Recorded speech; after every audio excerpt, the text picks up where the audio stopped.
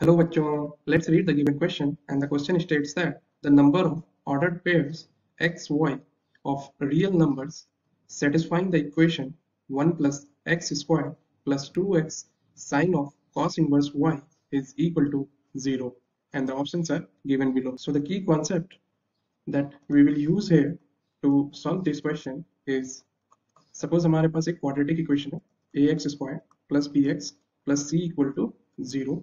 तो इसकी real roots के लिए जो कंडीशन होती है दैट इज जो इसकी डिस्क्रिमिनेंट होनी चाहिए that should be greater than equal to 0. That means B square minus 4ac should be greater than equal to 0.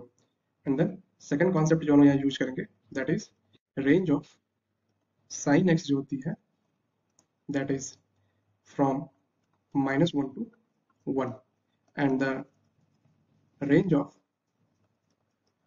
cos inverse x जो होती है दैट इज फ्रॉम 0 to पाई. तो यहाँ पे हम लोग इन तीनों कॉन्सेप्ट का यूज करके इस क्वेश्चन को सॉल्व करेंगे. सो जो हमें क्वाड्रेटिक इक्वेशन हमें गिवन है that is x square plus 2x sign of cos inverse y plus 1 equal to 0. तो ये क्वाड्रेटिक इक्वेशन है x के टर्म्स में. तो यहाँ से हम इसकी सॉल्यूशन फाइंड करने के लिए तो यहाँ लिख सकते हैं हम लोग फॉर रियल रूट्स जिसकी डिस्क्रिमिनेंट होगी that is B square minus 4ac should be greater than equal to 0. तो b क्या है यहाँ पे x की कोएफिशिएंट, a जो है वो x स्क्वायर की कोएफिशिएंट, c जो है वो कांस्टेंट टर्म है. तो यहाँ से हम लोग अगर कंपेयर करेंगे तो b क्या हो जाएगी 2 sign of cos inverse y whole square minus 4 into a यहाँ पे 1 है and c is also 1. This should be greater than equal to 0. तो यहाँ हम लोग स्क्वायर करेंगे तो ये हो जाएगी 4 sine square cos inverse y should be greater than equal to 4. तो यहाँ से 4 और 4 कैंसिल हो जाए and we will get sine square cos inverse y greater than equal to 1. अब हम लोग यहाँ पे स्क्वायर रूट करेंगे तो इसके लिए दो सॉल्यूशन हो जाएगी that is either sign of cos inverse y should be less than equal to -1, और जो सेकंड कंडीशन हो जाएगी that is sine of cos inverse y should be greater than equal to 1. और सपोज इसको हम लोग इक्वेशन 1 कंसीडर कर लें और हमने यहाँ पे भी पढ़ा कि रेंज जो होती है साइन फंक्शन की, तो यहाँ से ले सकते हैं साइन थीटा की रेंज जो है वो है -1 से 1 तक.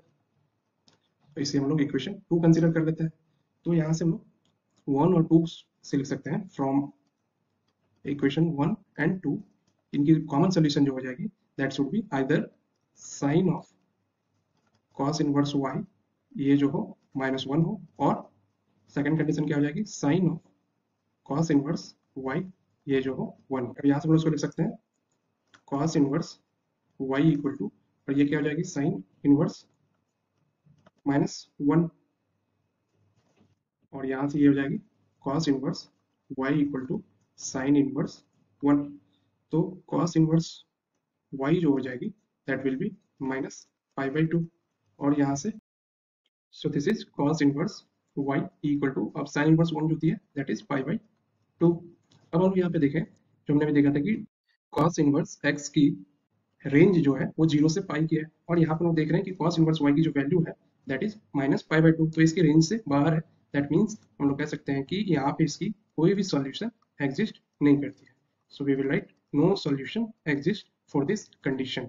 अब दूसरी कंडीशन के लिए क्या है cos inverse y equal to π/2. तो यहाँ से y जो हो जाएगी दैट विल बी cos π/2, और इसकी वैल्यू जो होती है 0.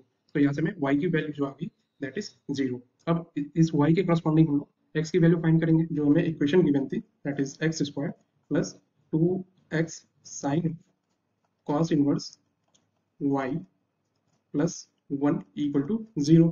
अब हमने यहाँ पे y की वैल्यू फाइंड कर लिया दैट इज 0. तो इसके लिए करस्पॉन्डिंग x की वैल्यू क्या हो जाएगी x square plus 2x sign of cos inverse 0 plus 1 equal to 0. Again we can write x square 2x, अब cos इनवर्स 0 जो होती है दैट इज π/2, और साइन π/2 यहाँ पे हो जाएगी plus 1 equal to 0. Again we can write x square plus 2x, अब साइन π/2 की वैल्यू होती है 1, तो ये 2x into 1 plus 1 equal to 0. तो ये x plus 1 whole square equal to 0. यहाँ से x की जो वैल्यू हो जाएगी दैट विल बी -1 एंड -1. तो हम लोग यहाँ से कह सकते हैं फाइनली की जो ऑर्डर पेयर हो जाएगी दैट विल बी x के क्रॉस वैल्यू -1 और y की जो वैल्यू हो जाएगी 0। तो नंबर ऑफ ऑर्डर पेयर कितनी हो जाएगी, that will be 1 and this is the answer for the given question. अगर हम लोग ऑप्शंस को देखें then option B जो होगी that will be the correct choice. I hope you understood the solution. Best of luck. Thank you.